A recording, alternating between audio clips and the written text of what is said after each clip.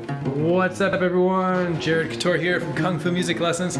I'm here with Mr. Kurt Rosenwinkel. How's it going? One of the world's best jazz guitarists and a true master of music and the guitar. So I just wanted to ask you a couple questions as we talked about mastery. So just basic first question, what do you think it takes to truly become a master of music or guitar in general? Either. I think probably just dedication and obsession and total involvement and open mind and enjoyment. Yeah. What about, when did you start playing? At what age? I started playing piano at age 9 and guitar at 12. Wow. And just a question, how long do you typically play per day? Since then, I mean, even, but like, how much do you typically play a day? Well, it depends. You know, if I'm on the road, then I'm playing a lot. I'll try to warm up, you know, if I can get an hour in beforehand or two, then that's good. If I'm at home and I want to, you know, really get to the next level, then I'll practice for 6 hours a day, you know. There was a lot of times in my life when I was practicing 10 hours or more a day.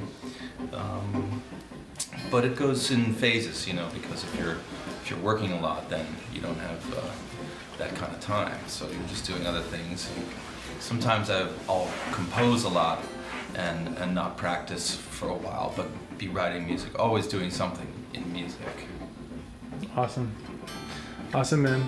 Now I just have 2 more quick questions for you. So just for fun, who are some of your favorite master musicians? Some people you love or have liked? Charlie Parker, John Coltrane. I could hear that in your playing last night. Yeah. For sure. That makes me happy. And Bud Powell, and Keith Jarrett, and Bill Frisell, and Bill Evans, and you know, I love John Scofield and Pat Metheny and Alan Holdsworth. I love. There's so many great cats. So I like inspired by a lot of different people, great musicians. Yeah. Cool, man. Thanks. One last question is simply, what kind of advice would you tell maybe a young musician or really anybody who's truly dedicated to a life of mastery in the guitar or music? Yeah. Any instrument? You know,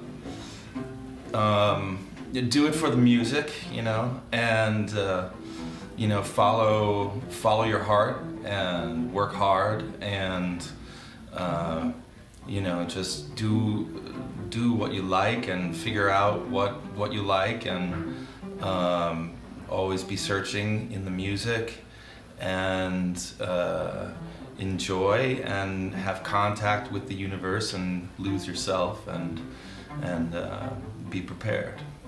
That's awesome.